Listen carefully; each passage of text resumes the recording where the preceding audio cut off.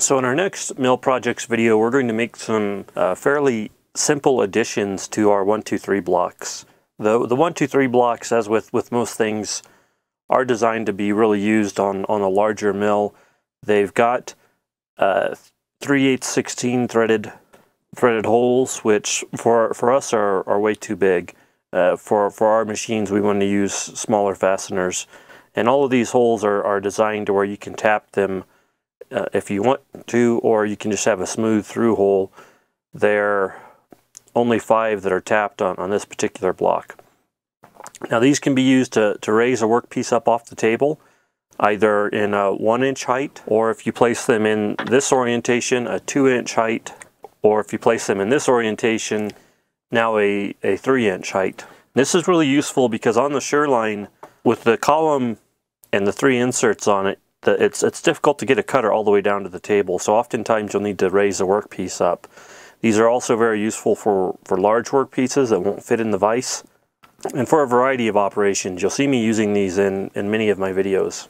Now to begin, we want to clamp these down to the table, and I'm just going to use a square to clamp it down, and you can see I've used a threaded rod down to a T-nut in the T-slot and a washer and nut. And it's best to put 2 of these in there, just to give it a good amount of security. Now one of the problems that I'm kind of running into with these is having these items extend out the top is sometimes inconvenient. So how can we clamp these to the table yet still keep the tops flush and without any other protrusions? So that's going to be one of the items we're going to make is a method of doing that. Now another thing we can do is we can use a longer stud all the way through the block to a T-slot and T-nut to hold a clamping element on there to clamp a workpiece down. So this is very convenient, but we do have the drawback of we can really only use 4 holes in the alignment that I have here. This one, this one, this one, and this one back here, that I can put a threaded rod all the way down through the block to the T-slots. What about all these other holes? Maybe I want to use one of them. It's going to give me a little bit more flexibility to be able to use these other holes. So I wanted to take a look at, again, a way that we can use a threaded stud in any of these holes without necessarily going down to the T-slots on the bottom. And ideally, we want that threaded rod to be 1032 rather than the 3/8/16, just to match our machine sizes a little bit better. And then another application of the 1, 2, 3 blocks is they can be used in combination, and in this case we would be creating a right angle plate, and it's a fairly accurate right angle plate as well, depending on the quality of 1, 2, 3 blocks you purchased and what their tolerance are. So the materials we're going to use on this are going to be some steel rods. So this will be the first time that we're cutting steel on the mill in this training series. These are 12L14, which is a leaded steel considered to be free machining, and I've selected it because of its ease in machining for our first steel. These are 5/16 inches in diameter, and I've selected 5/16 because it will freely slide through the holes. Depending on your blocks and their quality of machining, these are fairly cheap blocks. You might have some that have 3/8 inch through holes. Also, if you wanted to, you could start off with a 3/8 inch and then turn it down to, I believe these are closer to 11/32 in size if you wanted a tighter fit. But some of these holes have a fair amount of burrs on them and may not be perfectly well aligned, so the smaller rod is going to work out well for these cheaper blocks.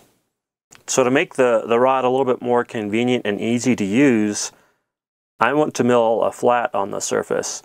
Now we can either mill this flat the entire length of our pieces, or we can simply do plunge cuts and mill smaller flats in the locations that we want our holes, or whether they be through holes or threaded holes, to be at. This will make it a little bit easier to get things lined up through them, just having a flat surface to register against. So here's an example of why we need the 1, 2, 3 blocks to raise workpieces up. I've got the head of the machine as far down as it will go, and as you can see, with a cutter in the collet, we're not getting anywhere near to being able to cut this surface. So instead of change my clamping setup, which would have been more time consuming, I changed my cutter setup. So I've got an end mill holder in here with a 3/8 inch mill. Before I had a collet with a 1/4 inch mill. And I've chosen a 4 flute cutter here. Generally with steel you want to have a higher number of teeth because you want the cut per tooth to be smaller since we're dealing with a harder material. But steel does clear a little bit easier than aluminum, so we don't need the clearance in the flutes so much. And then with 12L14 you really don't need to use cutting fluid, but we're going to put some on there anyways. It never hurts to have a little bit of cutting fluid on there. And since this is the first time we've machined this material, we're going to start out fairly easy. I've set my zero height by bringing down and touching the tool to the workpiece. And for our first cut, we're just going to do 5/1000ths.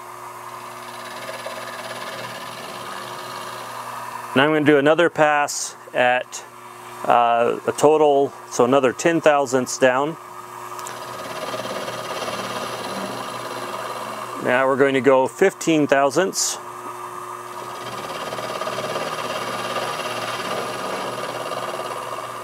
And this material is cutting quite easily. It's definitely living up to its name of being free machining. So I'm just going to take another 10/1000ths cut here, and that's going to be what I want for my finished depth. That gives me a wide enough and flat enough surface for my needs. Now to speed things up, I'm just going to mill down the length of the piece rather than continue making cross cuts. And I'm not too terribly concerned about surface finish here. Now just for clearance on my machine and the way my setup is at, I flipped the workpiece around and I'm going to feed that flat through to where I can clamp now my set screws down on our newly created flat. So this will allow us to have that flat to be in the same location for the full length of the bar. I've got some things sitting on my bench that are vibrating and just rattling. The machine isn't actually making that noise. And we just keep repeating this process of moving the piece down and clamping it on the flats and then milling down the length of it.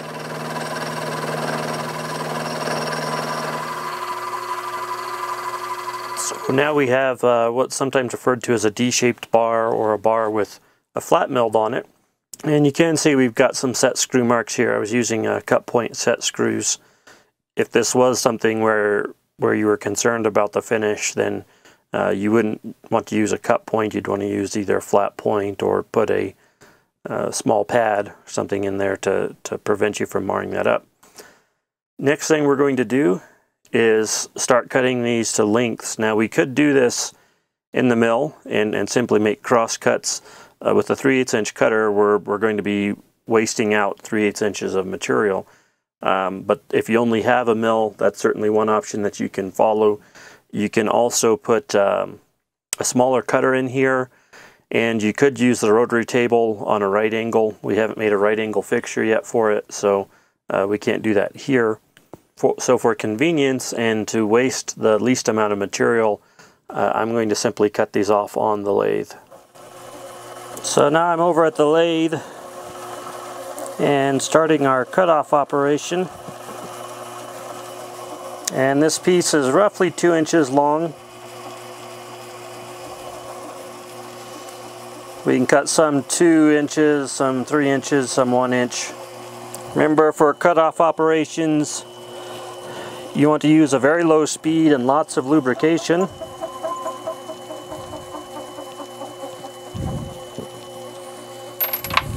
So another option that I'm showing here is you can mill the flat while it's in the vise if you pre-cut the pieces to length. Just be very careful because you obviously don't want to cut into the jaws of your vise, and in this case we are going to be down between the jaws. And this is allowing me to use a 1/4 inch cutter in a collet, and then additionally I'm going to take the little nub off the end So that may be a more convenient option for you, is to cut them individually, one at a time in the vise, depending on how many you're doing. So I put some marking paint on one of the bars that we have the flat on. And in order to mark the hole locations, I'm simply going to insert it into the block. And this one I've made a little bit oversized. Then I'm going to place set screws in 2 of the threaded holes. And I've tightened those down with a hex wrench. So now the bar won't move, and I can use a transfer punch if I want to mark that center hole location. Now a transfer punch is just a rod of a specific diameter. In this case I've got an 11/32, and then it's got a point on it. So we'll put this into the hole and give it a tap with a hammer. And here's the result that we get. If we wanted to center punch these 2 circles or have a circle in the center, then we can just put the bar in the next section, which has the threaded hole in the center, tighten it down, and then punch through these 2 through holes. So now we have to drill some holes in here, and we can choose to whether we drill all clearance holes or whether we drill all holes for tapping or a combination thereof. I'm going to do these 2 end ones as clearance holes and then the center one as a tapped hole on this particular piece.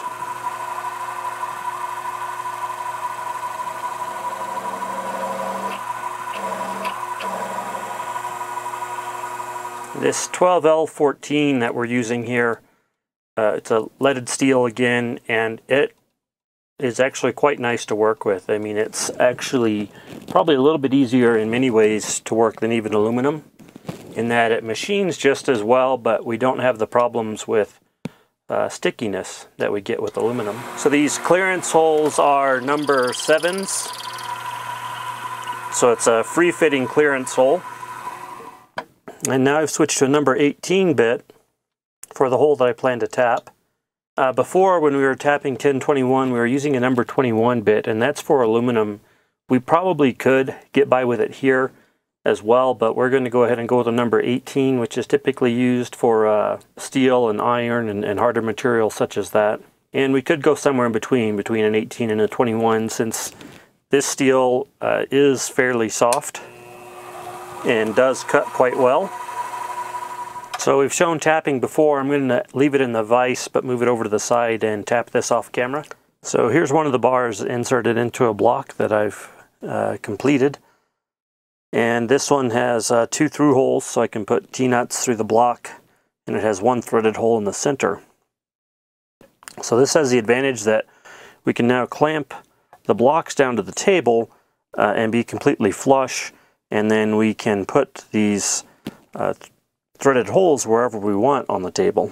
So we can tighten the 1, 2, 3 block down. And normally we'd want to square this up, but it's very securely held on there now. And we have a threaded stud that we can take in and out, and it's not dependent upon having a T-slot directly underneath. And I've made several different variations, so some that are 3 long, whether they have threaded or through holes and whatever combination. I've got some that have 5 holes, so these are roughly 2 inches long to fit in this direction on the block, although you can use them in any direction you want. And then this is 3 inches long, and then I've got just a couple of samples of 1 inch long ones, again with through holes and threaded holes. So in addition to being able to use these inside the 1, 2, 3 block, we can use them on the outside as well and clamp items down in this fashion. Or if we wanted a rounded surface, we've got that option as well, and then we can put a nut and a washer on there. So you can really see where these have a lot of useful applications, and it's a very, very simple part to make. So additionally, these can be used to clamp can be used to clamp 1, 2, 3 blocks together, whether we stack them like this, or if we want to make an angle plate like so. So I hope you found this useful. It is a very, very simple project. It doesn't take very long to make these, and you can make a variety of them in different shapes and sizes, whether you file or mill the flat on them or whether you leave the bars round. It's up to you. Either way will work. and both have advantages and disadvantages. And you'll probably be seeing me use these quite frequently in upcoming videos, as I believe it makes work holding with the 1, 2, 3 blocks on our smaller machines much nicer and easier to accomplish. So if you've enjoyed this quick video, please give it a thumbs up. Be sure and subscribe if you want to see future videos like this. And if you have any requests or comments, feel free to leave them below.